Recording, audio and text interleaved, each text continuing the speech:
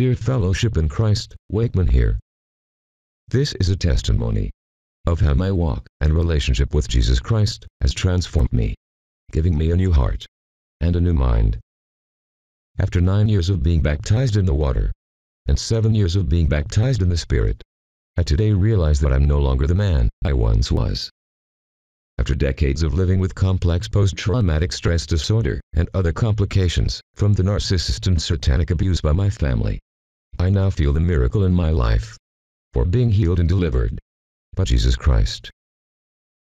Perhaps some of you watching this video are struggling with the consequences of complex post-traumatic stress disorder in your life and experiencing frustration with psychiatrists, psychologists, social workers, and different medications, hoping to give you a chance of a fair life and recovery.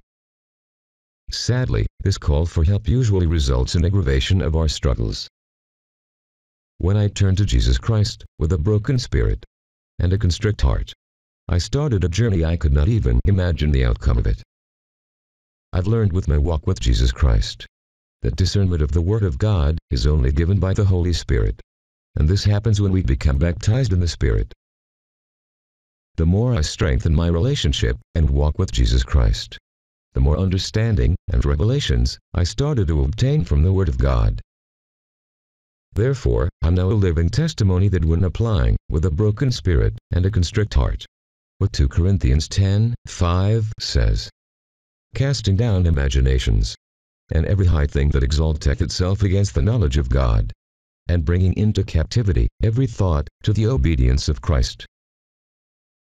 Despite being old, poor, living in solitude, and struggling with many health difficulties, I now realize I'm no longer the man I once was, and the effects of complex post-traumatic stress disorder neither affect me.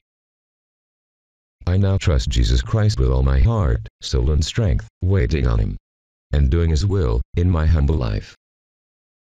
I hope this simple and sincere testimony encourages you to give your life to Jesus Christ and experience a renewing of your heart and mind.